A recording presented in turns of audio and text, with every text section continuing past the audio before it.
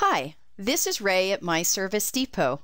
In this clip, we're going to take a look at a new feature in Smart Service that allows us to send emails automatically after we post jobs as completed.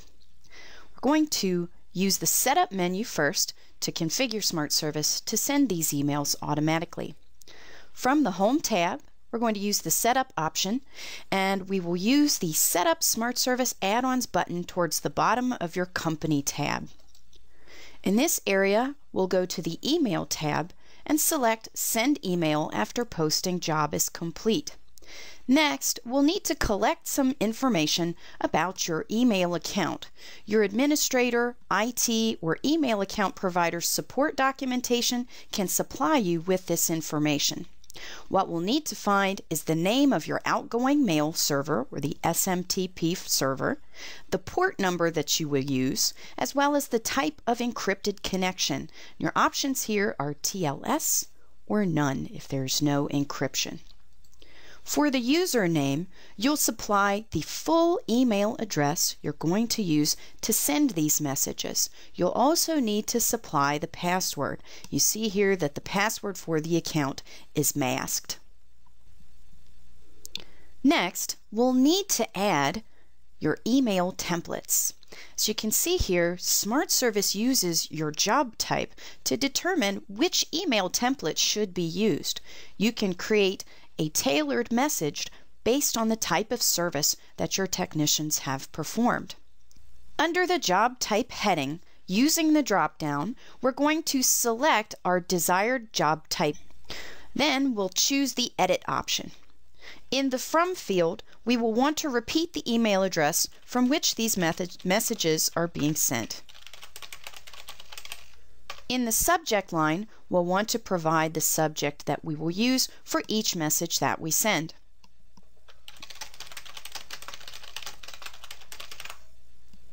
In the body of your message, you can either copy in from a Word document or you can compose your text here. I've used my keyboard shortcut Control-V as in Victor to paste from a notepad. Next, we'll want to insert information from our individual jobs. Using the right-click menu, you can choose from the field codes.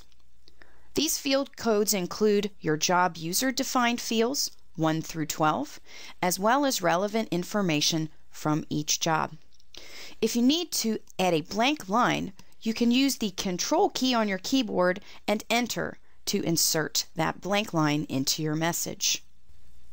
We are also able to add a signature image. If you're going to use that image, you'll want to use this Insert Image option at the bottom. Browse to the image that you'd like to use, this logo for example, and choose Open.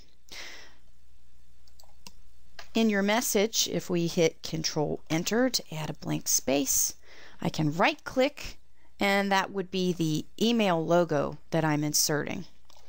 So let's just insert a couple of field codes here throughout the message. And I'm going to put in the job type here by right-clicking and using job type. I'll add my scheduled date. I'll also add the service address where we performed this particular work. And let's also reference the invoice number. I'm having Smart Service automatically generate my invoice numbers.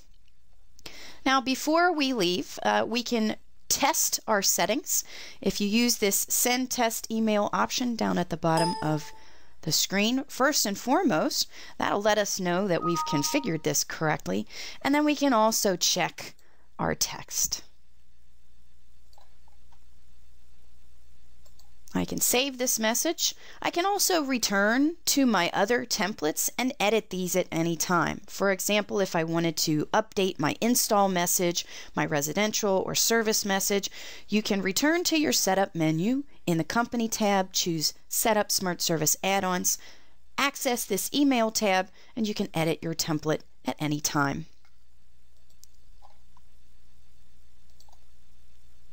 To send our messages, we'll need to go to the Office tab here in Smart Service, and we'll use the option here to enter work orders that have been completed. At the top of the screen, we'll select the employee and the date range that we're interested in completing these jobs for.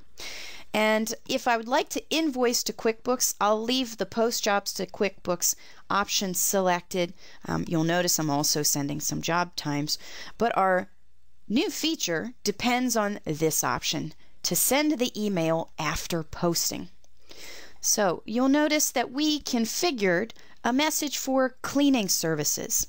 For each of the jobs in this list that have a job type of cleaning, we would send the message that we just created, that template that we built. Over to the right-hand side of the screen, as long as that Send Email After Posting option is selected, when we click on Post next to any cleaning task, that's going to send. For tips and tricks, read our blog at www.smartservice.com or follow us on Facebook, YouTube, or Twitter.